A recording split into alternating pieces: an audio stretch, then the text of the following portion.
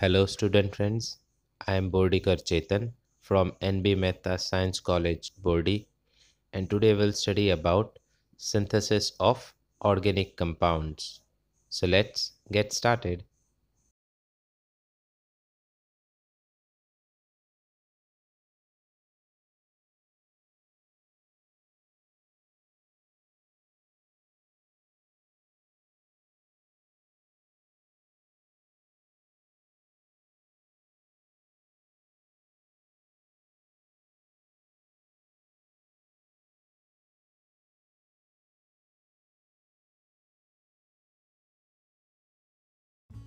So today we'll start a topic of synthesis of organic compound.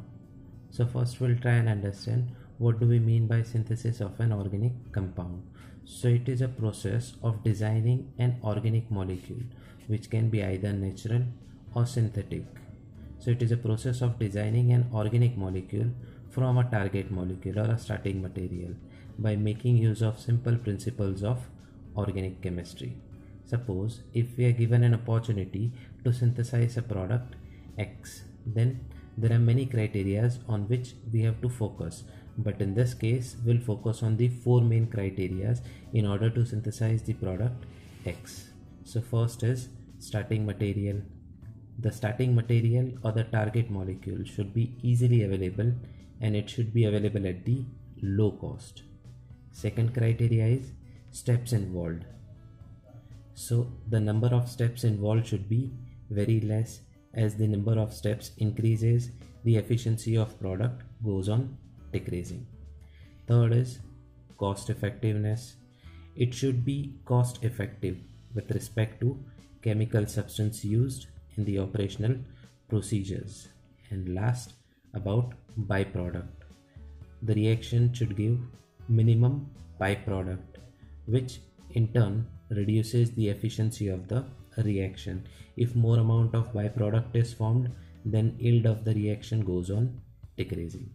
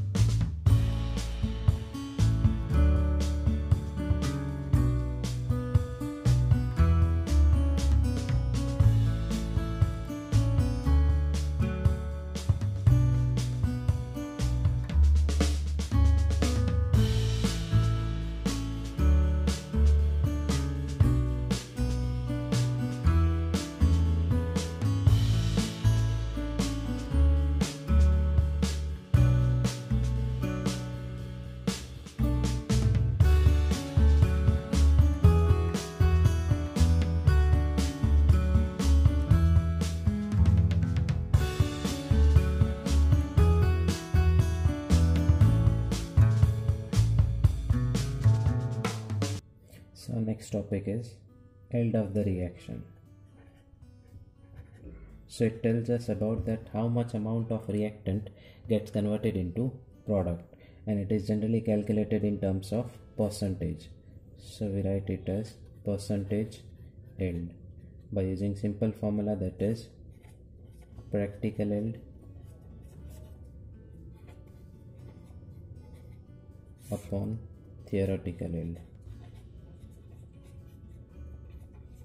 Theoretical yield into 100. It gives us idea about the percentage yield, that is how much amount of reactant gets converted into product. But first we need to understand what is theoretical yield and what is practical yield. Then only we can understand the meaning of percentage yield. In order to understand this in a simplest way, I'll consider one simple conversion. So here first I'll take acetanilide, that is benzene ring containing NHCOCH3. Now this acetanilide, when it is treated with bromine, that is Br2, in presence of acetic acid, it gives us para-bromoacetanilide. Over here this is acetanilide NHCOCH3. This position is ortho meta, this is ortho and this is meta. In this position we call it as para. So over here there is bromine, so this one hydrogen and one bromine is eliminated, so it gives us HBr. So we say that acetanilide gives para-bromoacetanilide. Now we'll try to calculate its molecular weight. Over here there are 6 carbon, 1 2 3 4 5 and 6, 7 and 8. So see 8. How many hydrogen? 1 2 3 4 5 6 and 3, 9. 9 hydrogen atom, 1 nitrogen atom and 1 oxygen atom. 1 nitrogen atom, 1 oxygen atom. Carbon atomic weight is 12. There are 8 carbon, 12 it's 96. Hydrogen weight is 1 and there are 9 hydrogen atom, so it is 9. Nitrogen 14 and 1 nitrogen atom, which is equal to 14. Oxygen 16 and over here 1, so it is 16 ones are 16.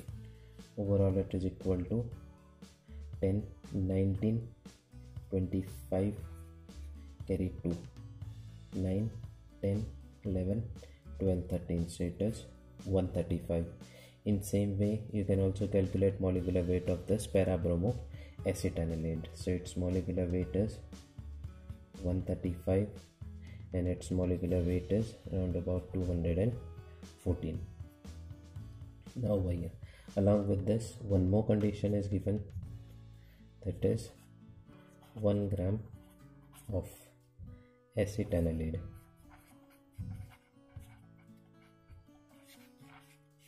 gives 1.268 gram of para-bromoacetanilide.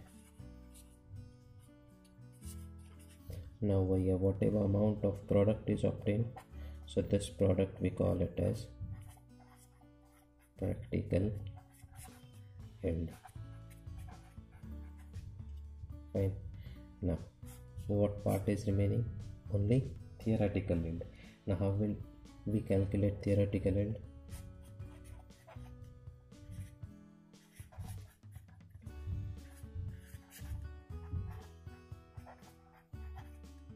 Over here, so we say that acetanilide, how many gram of acetanilide? First I will say acetanilide gives para-bromoacetanilide.